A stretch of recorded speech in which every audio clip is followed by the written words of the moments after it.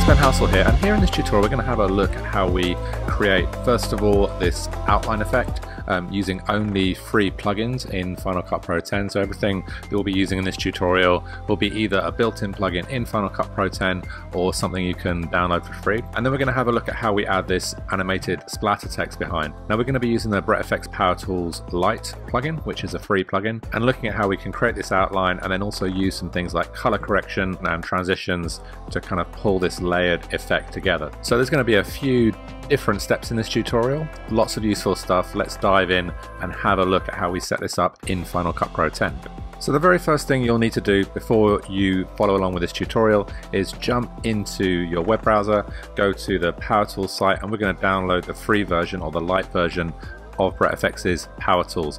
And in the light version there's a bunch of very cool type animations, effects that you can use on your video, such as the outline effect, also some very cool transitions, and we're going to take a look at a couple of those and how we can work with those in Final Cut Pro 10. So let's jump into Final Cut Pro 10, and we're going to start with a brand new timeline. So I'm just going to delete everything I currently have on my timeline, and we're going to kind of start from the top here. So the first thing we're going to need, we've got some drone shots here. We're going to grab this video of the city. That's going to be our kind of background shot. And just to kind of start with, we're going to drop the opacity of this down so that when we lay our image over the top, it's kind of nice and clear. Then we're going to go into our other footage here, and we're going to grab this photo. So this is going to be the kind of main subject of our video. And basically, we're going to cut this out using one of the mask tools in Final Cut Pro 10. And we're also going to have a look at how we refine this, so how you quickly prototype something in your video and then go back later when you need to kind of refine that outline. This will save a lot of time. It means you can kind of see how things will look before you produce that kind of really refined version for your final output. So I'm just going to trim down this video on the main storyline here. Use Option and the right square bracket, do that, and then Shift and Z. And then the first thing we need to do before we get into adding the outline is just to cut out this person dancing. So we're going to zoom her in a bit on the scale. So I've come up to the inspector at the top right, make sure I've got this selected on the timeline. And then we're going to come to our effects across here on the right, and we're going to come into our masks. So scroll down, come into masks, and we're using the draw mask tool. This is super useful. It's going to allow us to create transparency. And obviously you can do this in Photoshop as well. If you're experienced at cutting out images in Photoshop, create it in Photoshop, export out a PNG with transparency. And certainly for still images, that's one workflow I use quite a lot. Now, one thing we'll be doing a bit as we're using this tool is zooming in and zooming out on this video quite a bit. So I'm actually going to stretch out my video panel here a bit, and we will zoom to 400%, which is going to take us right in. And we'll come up to the top, and basically with this I'm going to draw dot to dot with my pen tool now that I've added my draw mask, and we're going to very quickly go around the outline. Now, as I mentioned before, we're going to do a rough version of this, and then we're going to look at how we refine it. So I'm just going to go around very roughly over some parts of this, and then we'll look at how we refine that a little bit later on, both in its smoothness and also adding points to that draw mask a little later on. So we'll jump around this quickly, and essentially you want to draw all the way around, and then when you get back to the beginning we are going to join it back up to this first dot. So when we're moving around, I'm going to use this red box quite a lot to position this, and we're just going to stick to this kind of dot to dot drawing. And actually it's a little easier to draw dot to dot first of all and then to smooth these out later. So we'll just go around all the way around here, and we'll speed this bit up, and then we'll come back when we've got this outline made.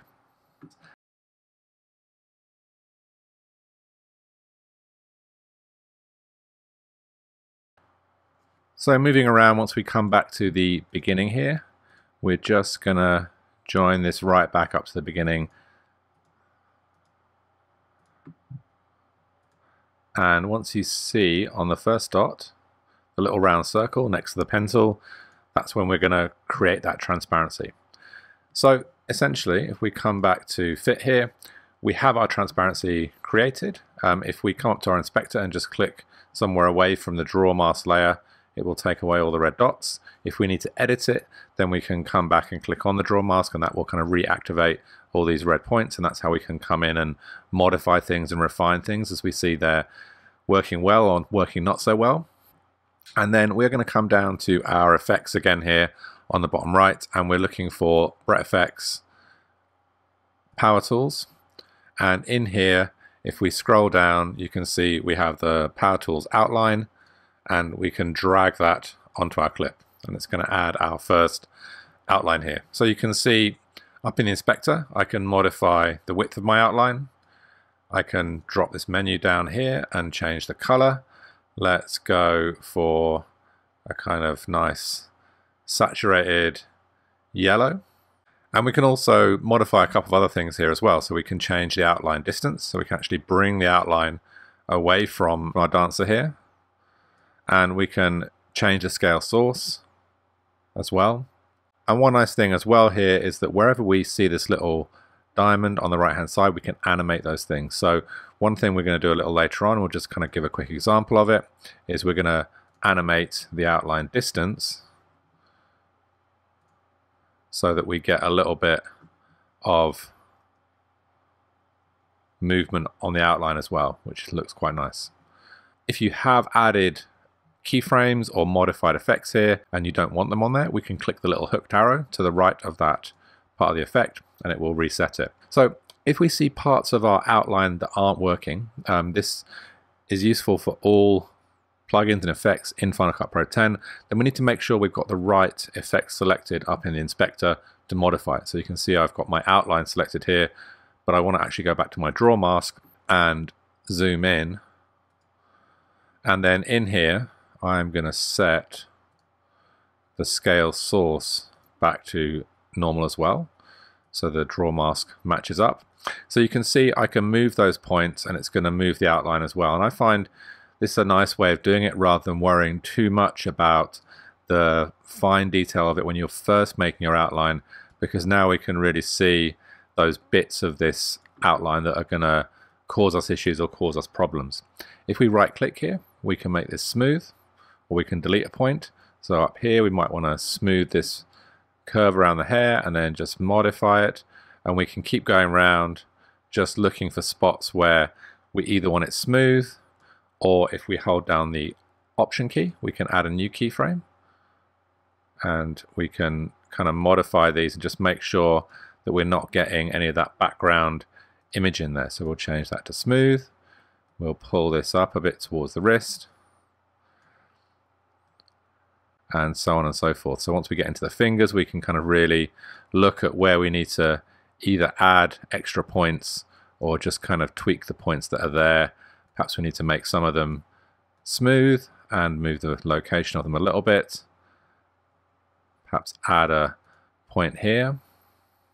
And we can keep going around, obviously, and get it as refined as we want. If we have areas in our image here where it's not actually working, we can add a second draw mask. So if I come down to my masks here, I can add a draw mask, and we're going to draw around this triangular area here.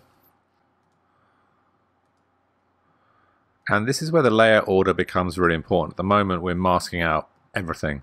So I need to drag this back up and actually just below my original mask. And then I'm also going to invert that as well. So now you can see I've cut out that yellow, and we've got those two draw masks combined together to kind of make these multiple layers. And this is where, if you do have an image editing application, these things might be a bit easier, but I like to try and keep these tutorials all in Final Cut Pro 10. So you can see we can go around, we can modify our image. If we come up to our layers here, we can deselect our draw masks, and we have our basic image in front of our background. So we're going to add a couple of other things in here too, but we're going to add the type on here first. So I'm going to come up to my type and generators effects up here, into Brett Effects Power Tools, and you can see I have the Pro version of Power Tools installed, but up at the top here we can see the light or free effects that you have in Power Tools. So we're going to use this splatter effect, and I'm going to drop this below my text, and basically we want to have this splatter effect animate on and then we're going to nudge our dancer to the right and our text a little bit to the left. We want to have it all happen nicely in sync. So I'm going to just bring this up a little bit, and we're going to select our splatter text first of all. I'm going to change the type, so we'll call this City of Dance, and so you can see animates on, and our dancer here is right in the wrong spot. So this is animating on, and around about this point we want our dancer to kind of animate in from the left and kind of move on over to the right. And before I actually get any animation to happen on the dancer, I want to add some transitions at the beginning and end of this. So I'm going to come to my transitions across here on the right, and we're going to use the directional movement here. So we're going to drag this onto our clip, and so this is going to kind of animate this on. Now at the moment, as with a lot of effects, it's affecting all the layers behind, which we don't want it to do. I don't want it to kind of blur the background image as well. I just want it to blur that dancer in the foreground. So what I'm going to do is select the whole of this layer and do Option and G, and that is going to create a compound clip. So basically it's going to group those together, and now you can see the background sharpens up and my dancer is the only thing that's kind of animating on there. So let's pull this back a little bit,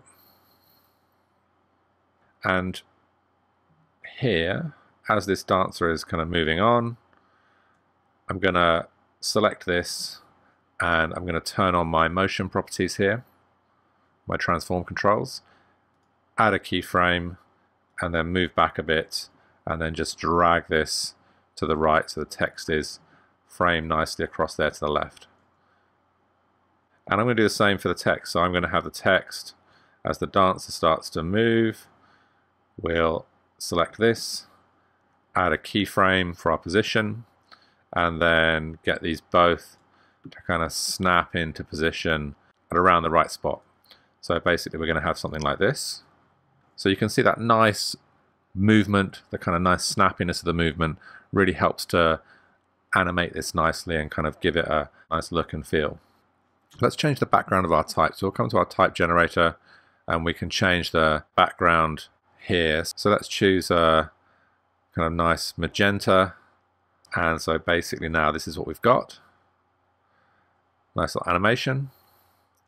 When this fades out at the end, I'm gonna use Option and the right square bracket to trim this down, and then I'm gonna select my endpoint here and just use Command and T so that it fades out nice and quickly at the end. So this is kind of close to the finish of this,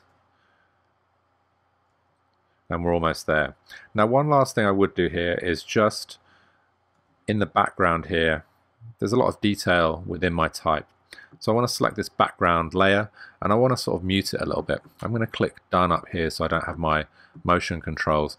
But essentially I'm going to come into my color correction and I'm going to lift my blacks up and I'm going to drop my whites down, which is going to still mean I can see kind of what's going on in the background there, but you can see from the original to this, the focus now is really on the kind of foreground image, what we have on the foreground.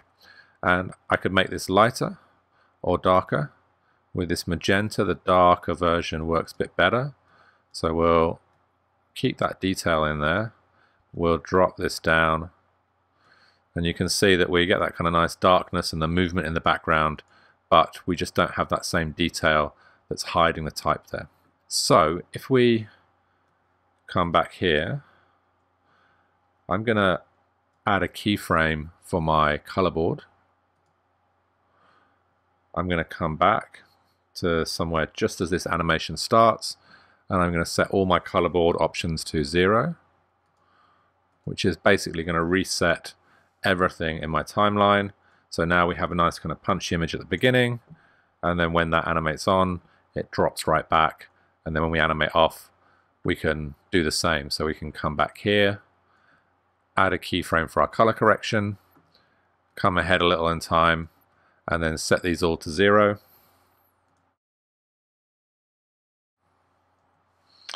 And we can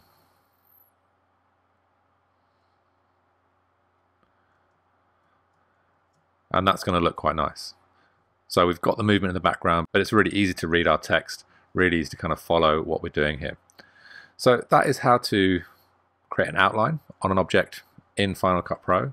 I'm going to do one more thing here, which was the animation of that outline. So we move across to the right here, and then I'm going to double click into my compound clip. So we've grouped this clip together in a compound clip so that we can only have the kind of blurred animation on the dancer on that one layer.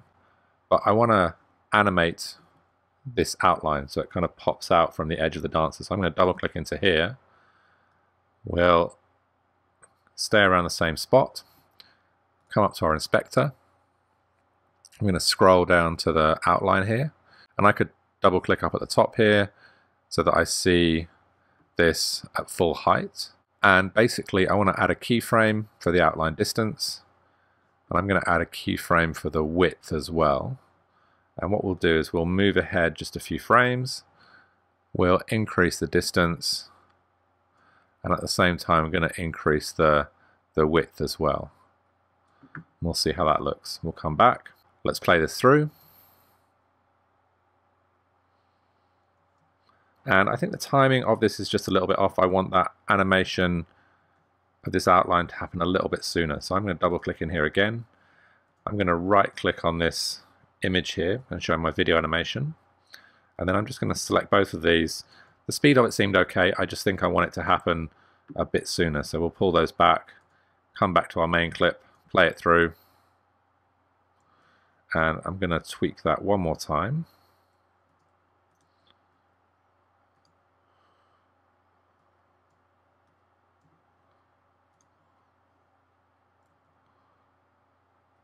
Nice. So when you're working on animation, see if it feels right. And if it feels right, then you've probably got your animation and your timing and everything right. And obviously once we add music and sound to this, that is going to change it again. But overall, I'm pretty happy with how that's turned out.